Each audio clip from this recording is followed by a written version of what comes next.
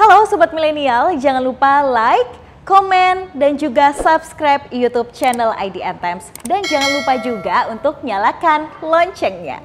Hi everyone, today I have an honor to talk with Professor Mari Elka Pangestu, Managing Director of World Bank, famous Indonesian and also distinguished fellow of Eisenhower Fellowship. So, Professor Mari Elka, can you tell me about your experience during the Eisenhower Fellowship? How does it change you and your career? Thank you, Sharlini, for your question, and I know that you are going to be also embarking on the EF journey. It's a very special journey. I was Eisenhower Fellow for the Single Nation Program, in 1990. So it was a very special program because it was 10 Indonesians identified as potential leaders at the time in 1990, and we came from very different backgrounds. So my experience was maybe one, of course, that we were able to travel around the US in accordance with our interests. And because I was an economist, I visited a lot of the famous economists in the various universities, and I also took courses. They allowed me to take special courses in Brookings, in various places. And I also visited all the important think tanks. I visited the World Bank, where I'm at now, to learn about development and how, economics of development. So it was, I would say, I always tell people who I try to encourage to apply for the fellowship, it's the most incredible program because you can really design the program to your needs and really to your interests. And to travel for that period of time in an intense way is just so special. And I think it helped a lot in my future career.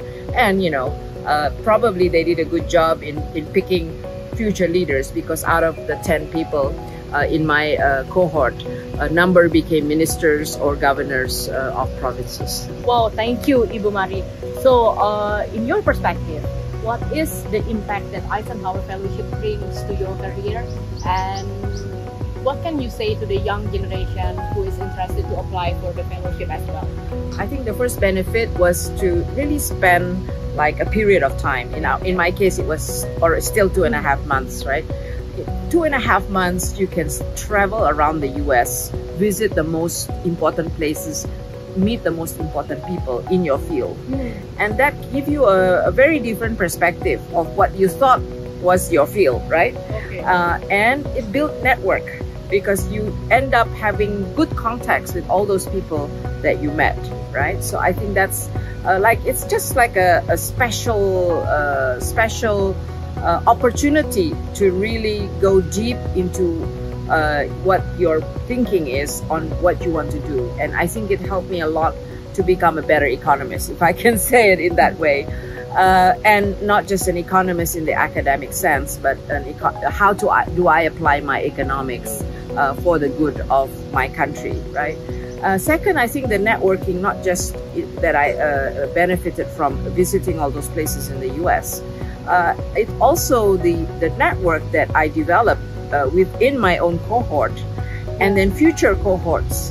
And I think we built up, I was very active with the Eisenhower alumni at the end. I did a lot of the selection at the beginning.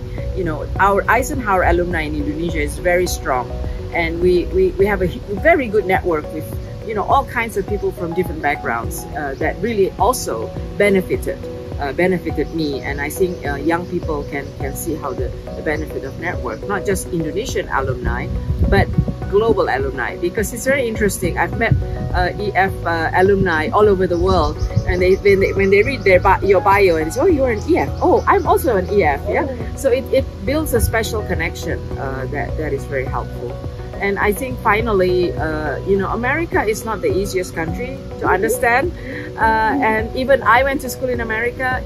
Those 2.5 months that I traveled in America gave me a very different perspective of America, right? So it's also, I think that the program was actually intended for those who didn't really have a good understanding of America, to really have a good understanding of America, hopefully in a positive way, and to have those connections and those networks that will be beneficial for both countries. And how young were you when you applied for this fellowship?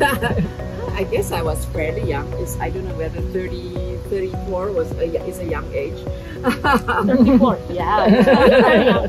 Yeah, and at that time, you know, it was Iwan Aziz who nominated me.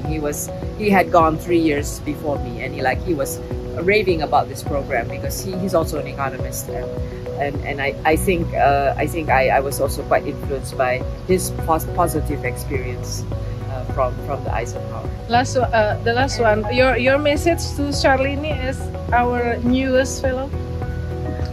My message to Sharlini as our newest fellow: you've really got to take advantage of this 1.5 months, not just to deepen your knowledge about your field and making the contacts in your field. I think you should take the opportunity also to learn more about America, right? Yeah. You haven't been to school or spent time in America, right? Yeah. So you find opportunities besides the actual substantial program to learn about America. You know, for instance, what I did at that time, I stayed with an American family.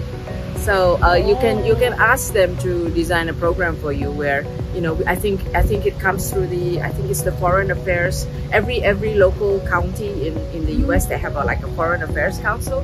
So I stayed at one of the local council's house just to know, you know, what is it like staying with an American family, for instance, you know, that kind of experience. And I know one of our fellows, he wanted to meet Robert Redford. He went to Sundance, right? You know, things like that are not exactly substance, but improving your awareness of understanding what is the United States like. So I would encourage you to visit 1 or 2 states which are not New York or Los Angeles, right?